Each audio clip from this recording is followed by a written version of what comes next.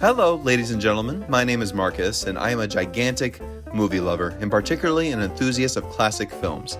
To give a small background about me, I've grown up a fun, excitable, hardworking kid, and frequently, my mother would be watching movies of every decade in the background while working around the house. I'd work with her as well, but a lot of the time, as a kid, I'd park myself on that couch and just get sucked into the magical medium of storytelling. Needless to say, I was inspired to work myself into the performing arts industry. I went to a performing arts high school, went to college for theater and film, and I'm very grateful to have been a working actor ever since. But one day, after 25 plus years of studying and knowing classic films, I just got so inspired to talk more about film that I decided to start this segment of rating my top 10 favorite and, from what I believe, the best performances given by my favorite actors. I'm starting from 10 and then working my way up to number 1. And these lists are for actors who are no longer with us, sadly. So no one who is in the current mainstream, still working, will be on these lists since their next performance could very well be their best. Let's hope. To start off, let's talk about one of my favorite actors of all time, Jack Lemmon. He and Walter Matthau were household names growing up in my family. They're literally one of the best comedic duos who have ever existed in film. What, having done 10 films together? That's amazing. What makes them so timeless is their timing, their energy, how they listen to each other, and it's just a beautiful fact that they were friends in real life. While Walter Matthau had some dramatic roles that were absolutely fantastic, Jack Lemmon really had a bigger range of dramatic roles within his resume. He has a track record that speaks for itself, and quite honestly, if I could do a top 20 for Jack Lemmon, oh, I totally would. But 10 is just a good, solid number, so let's just go with that. Just the body of work with Jack Lemmon's career is just so rare, honestly, that not every film is perfect, but to have consistently solid good films in your repertoire is just outstanding to me. Okay, enough of the intros. Let's get to the top 10 best and favorite performances of Jack Lemmon. Number 10, Tribute. This was Lemmon's 7th Academy Award nomination for Best Actor here, and it took me a while to see it since it wasn't really released on DVD, but when I did get a chance to see it, I was so excited. Lemmon plays Scotty Templeton, a terminally ill Broadway agent who tries to make amends with his family and friends, but more so with his estranged son, as his colleagues prepare a tribute show for all of his work that he's done for his clients. This film was based on the play of the same name by Bernard Slade, who also did the screenplay, so needless to say, Jack Lemmon excels really well when it comes to stage play adaptations. Lemmon is so flamboyant and charming, yet you can see under the surface a man wanting desperately to have a genuine relationship with his son. I believe you could still find this film on YouTube if you want to take a watch. It is worth a watch. Number 9, Missing.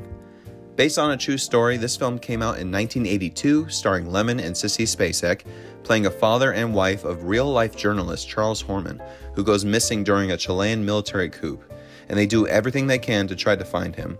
Sissy Spacek is amazing here, but Lemmon is heart-wrenching, as, again, a father, but trying to find his son when every avenue they go through to look for him, they come up shorter and shorter.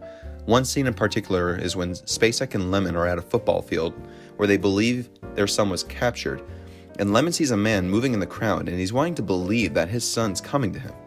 But when he gets closer and closer, revealing it's not his son, each cut to Lemmon just breaks your heart so much that both he and Spacek earned Academy Award nominations for their work here. If you haven't seen it, I highly recommend it. Number 8, The Odd Couple. Based on the play of the same name by the great Neil Simon. Now, some of you may be thinking, number 8? Really? Come on, man. This is a classic. Well, of course it is, but wait until you see the other 7 and I think you'll understand. This was the second collaboration of Lemmon and Matthau, and like I said, the chemistry these two share with each other is just as strong as Laurel and Hardy and Abbott and Costello, among the many great film duos. Some people have said Lemmon overacts here, but honestly, when you transition a play to a film, you have to give it a little different flavor. And I believe with Lemmon's genuine intensity as Felix Unger, it makes Matthau's Oscar even funnier.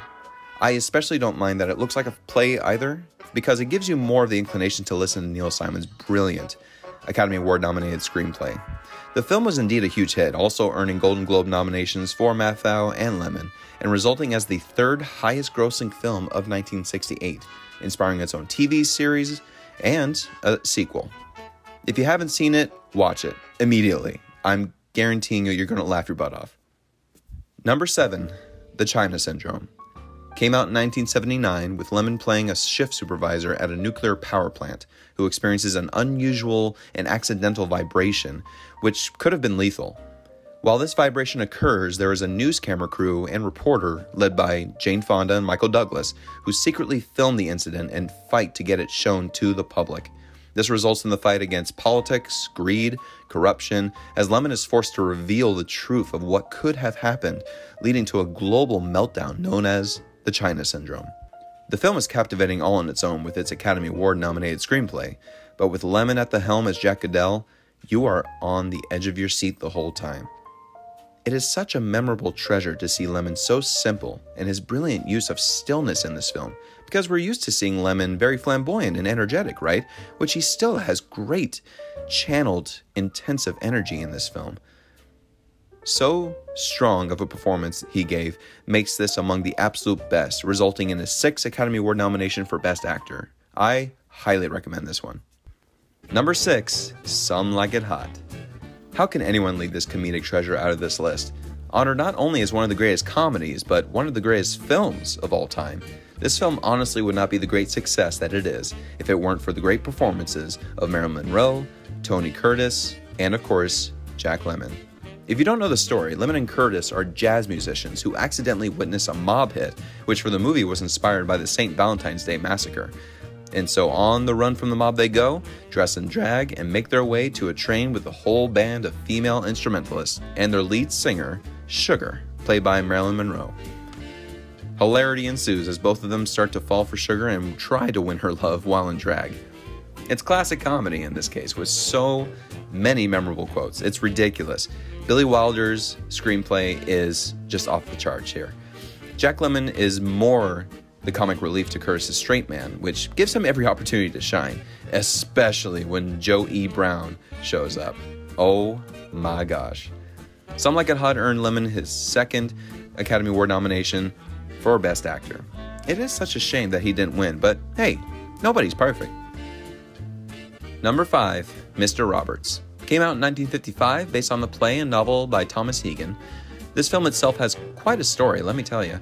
From having 3 directors, production delays, tension on sets, among other things.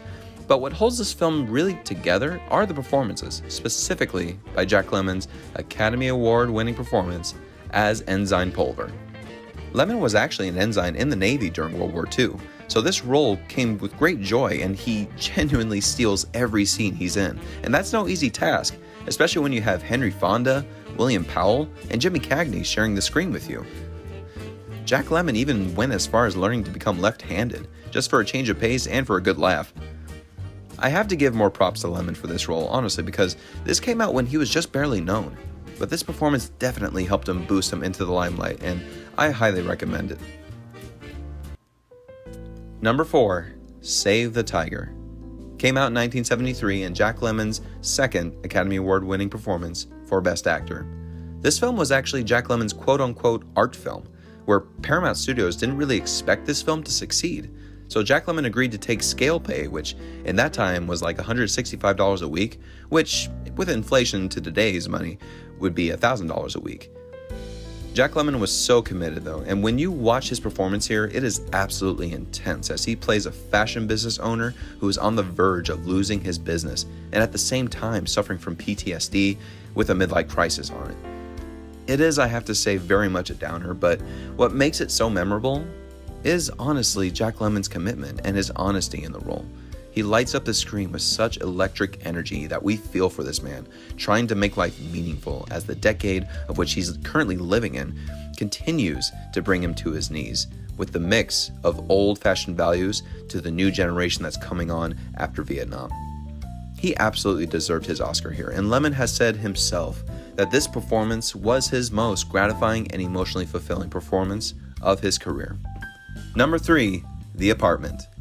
came out in the summer of 1960, starring Lemmon as C.C. Bud Baxter, a small-time insurance clerk who has a sick apartment that his sleazy bosses want to take their flings to and use. He allows them to use it in hopes that he will move up in the corporate ladder. Soon enough, though, he falls in love with Shirley MacLaine's character, Fran, the office elevator operator, who also has some secrets of her own in order to get ahead. I absolutely love Lemmon here. I remember seeing this as a kid, and I kind of related to his character of Bud at the time, being somewhat of a pushover, a nerd, clumsy, and just a hopeless romantic trying to get ahead in life. After seeing a lot of comedies from Lemmon growing up, this was the first time really seeing him excel so brilliantly with romantic comedy, and it made me connect with him on that deeper level about love and trying to get ahead, and what you're willing to sacrifice, what you're willing to do in order to really progress yourself. Once again, he was nominated for Best Actor for this film, and it's a performance that will definitely go down in rom-com history. Number 2, Days of Wine and Roses. This one hits me so hard every time I see it. I can honestly say it is a performance by Jack Lemmon that inspired me to pursue acting. For those of you who don't know the story, Jack Lemmon and Lee Remick fall in love through a carefree, exciting lifestyle filled with alcohol, sunsets, chocolates, roses, the symbol of what love is, right? Over the course of the story, we witness what happens to our protagonists as addiction takes them down a dark spiral.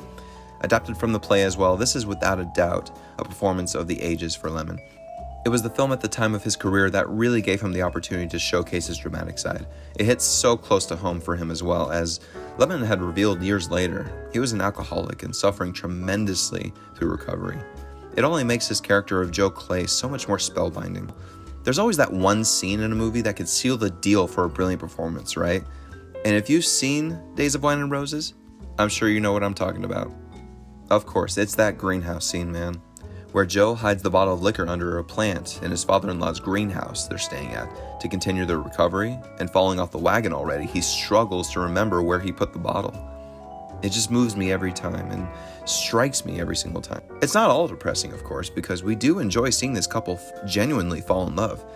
And when everything has gone downhill, we see in Lemmon's eyes a slight glimmer of hope. This was Lemmon's 4th nomination for Best Actor, and in my opinion, he should have won. I've seen it dozens of times, and I am moved to pieces every time I see it. Always an amazing film to be remembered. Here are just a couple of quick honorable mentions below. 12 Angry Men, the made-for-television remake that came out in 1997, with Lemmon taking over Fonda's original role as juror number 8. So solid that even Ving Rhames, who won Best Actor at the Golden Globes, gave his award to Jack Lemmon in tribute for him. A Life in the Theater, the made-for-television adaptation from the play by David Mamet, where Lemmon plays an aging actor trying to stay relevant. Oh my gosh, this was absolutely brilliant. Even Matthew Broderick was fantastic in that. Grumpy Old Men, which, how can you leave that? Another household movie my whole family watched together, which I cherish every moment of it. Seeing Matthew and Lemmon as two grumpy old men. Tuesdays with Morrie, a classic made-for-TV movie of the book with the same title, which came out only 2 years before Lemmon sadly passed away, and it really does hold a special place in my heart.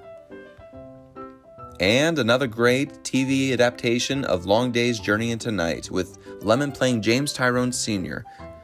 God, how I wish I would have seen him when he did this exquisite play on Broadway. He actually did this performance on Broadway, in which got a deal to do a TV special of the same film, obviously. He gives so much breath and energy to Tyrone Sr. that it remains one of my favorite adaptations of a play. Lemmon was always brilliant with play adaptations. Number 1, for me, Glengarry Glen Ross. This really was a tough decision between number 1 and 2 because honestly, I love watching Lemmon in this film, more than Days of Wine and Roses. I could have this film on repeat because of the Pulitzer Prize-winning dialogue, the fact that you have 7 acclaimed actors leading this film. It's never dull, and you always find something nuanced about each performance. The scene-stealing Shelley the Machine Levine. Jack Lemmon was practically bred to play this role, which he does simply to perfection. He captures the heart and soul of a fading real estate salesman who has to make a great number of sales in one night, or he'll be canned. Like I said, with the class act of heavy hitters, Lemmon steals the show. He perfectly captures Shelley's desperation, charm, persistence, and ego inside and out. Having worked in sales myself for years, I have seen people like Shelley many, many times, and give such heart and electricity to Shelley that you feel genuinely sorry for Shelley in many cases. The film was a slight sleeper hit, resulting in an Academy Award nomination for Al Pacino in the role of Ricky Roma, which he was still amazing, but hands down, without a doubt, another nod should have gone to Lemmon for this performance. Not only does he hold his own, he takes it, locks on it, and certainly closes the deal. So there's my top 10, ladies and gentlemen. So tell me, did I miss anything? What are your favorite performances by this incredible man? Please list in the comments below. I'd love to hear your thoughts. It's been such a huge pleasure being here with you all. Thank you all so much for watching, and stay tuned for more to come. Be great.